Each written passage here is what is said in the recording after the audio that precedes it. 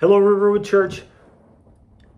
It's been a hard week for our country, has it not? I mean, 2 mass shootings in the space of 7 days, one based on racial hatred, the other the terrible murder of 20-some children. These are things to lament, and that's part of prayer. The Psalms are full of lament.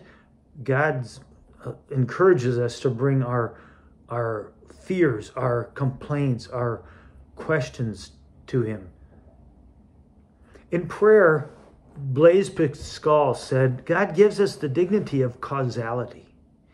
What that means is that we have a part to play in what he does in our world by our prayers. He hears our prayers. He involves us. What a privilege. And so we pray with lament. We pray for our broken world, our broken country. We also give thanks.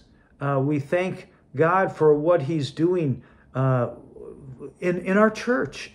We're thankful that he's leading us closer to the next lead pastor for Riverwood Church as we pray for the process, for the search committee and for that process. And we give thanks. We'll be giving thanks this Sunday for those that have made the sacrifice for our freedom. We know that Memorial Day is the next Monday, and in our service we'll have a video just that will remind us and be a source of thanksgiving for us. And it's going to be a good service. It's Body Life is our series, and this Sunday I'll be speaking on serving one another, and I'll have, I think, a very interesting story, true life story, about what it means to serve one another in something that's bigger than ourselves.